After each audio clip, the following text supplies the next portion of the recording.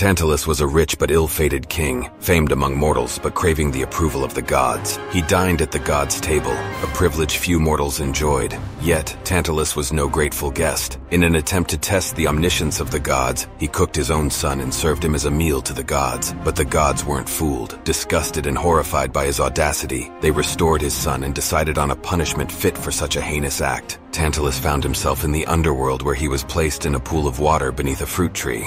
Whenever he reached for the fruit to still his hunger, a breeze would lift it just beyond his grasp. Whenever he bent to drink the water to quench his eternal thirst, it would sink before he could take a sip. Tantalus' insatiable greed and sacrilege left him forever yearning but never attaining the very things within his sight. An eternal, tantalizing torture.